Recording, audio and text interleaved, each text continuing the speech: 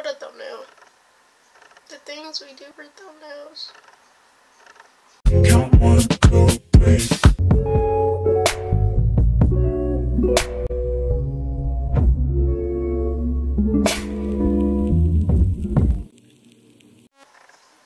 Hey guys, it's Naya and I'm back with another video. Today guys, I'm going to be filming the start of a new series I want to do called Tea Time with Naya. Basically what I want to do with this series is I want to make me a cup of tea. I have it down here, I'll show you in a minute. During the video I'm going to be talking about a controversial topic. Hopefully this video does good because I really want to keep doing stuff like this because I like to, you know, express myself and express my opinion. And a lot of people enjoy my longer story time about when I got scammed and robbed. I want to incorporate like more talking videos and, you know, stuff like that. So with that being said, welcome. And today's topic will be colorism. Oh, that's hot. That's hot for real. I'm gonna try a different tea every time I film a video like this, but this tea is chamomile tea. Every time I make tea I put a cough drop, brown sugar, and honey in it.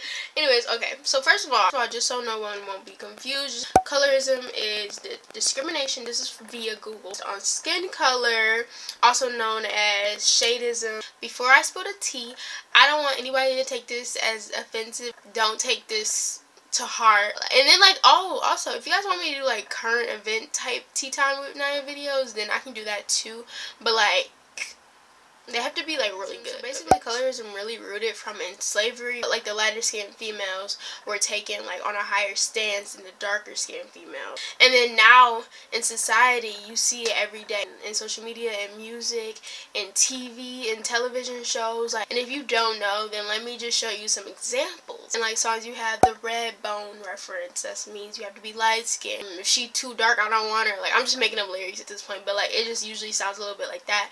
And a big thing for colorism, I cannot stand when people tell me, oh, you're pretty for a dark skinned girl. Nobody has told me that recently, but I used to get that a lot, especially sometimes by adults too. I'll put some more examples right here on the screen of like colorism in like the media. I remember having a conversation with this boy I know, and I asked him his type. We were having a conversation about females or whatever because we were like really close. He goes light skin with blonde curly hair. I was literally like that literally blew me, you guys. Like, not because I was offended or anything. It's just like, how can your like taste be so like, you know, I'm not bashing anybody's taste or preference because you like what you like, but like the fact that his was so specific and spot on, and it's just like, mind you guys, this is the same boy that says all this stuff to me, says I'm cute and all, but like wouldn't date me because I'm dark skinned. Bruh, look at this dude. That's the type of situation. Like, wow, like that's really how we rockin'. That's how we rockin'. Okay, let me let my dog out my room. Okay, so now I'm about to get a little bit personal with y'all. Okay, if you didn't know, my best friend Alyssa, this is her. She's more like a sister now. Like, I still use the term best friend and bestie a lot, but you know, like, it just gets to a point, really not best friend, you're like sisters type. Anyways, this is besides the point. We've been best friends for 9 years. Something that really blows me, it never fails. Back in middle school, people will always say like, oh, like, y'all best friends, but I like Alyssa more because she's light skinned type.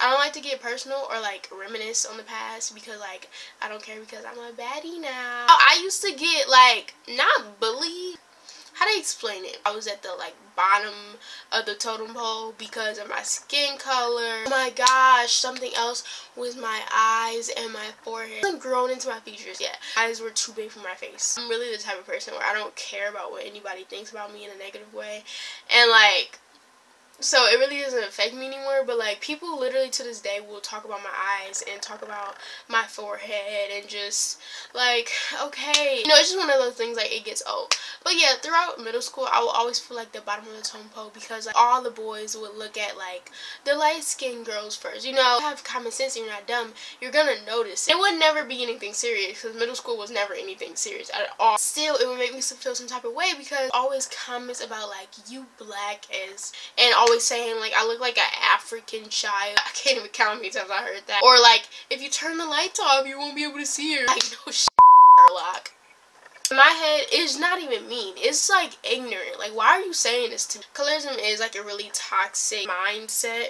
Like, for example, you have Bianca and whoever else. She painted her body to be dark skinned and like she was acting all ghetto. Like, first of all, you're black. So if you're trying to depict a black person, why do you have to be darker skinned to be ghetto? You know, she's not even cute anyway. So I don't really know what, I don't know.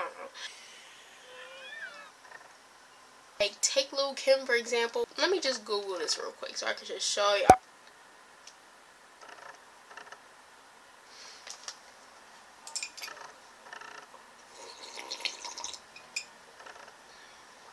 Sis. Okay, y'all, that was all for this video. If you guys enjoyed it, give it a thumbs up, subscribe, help me hit 1K before the end of the year. Comment down below, please, topics you guys want me to talk about. Follow my social medias at 9:8 on all platforms. Yeah, I'll talk to y'all later.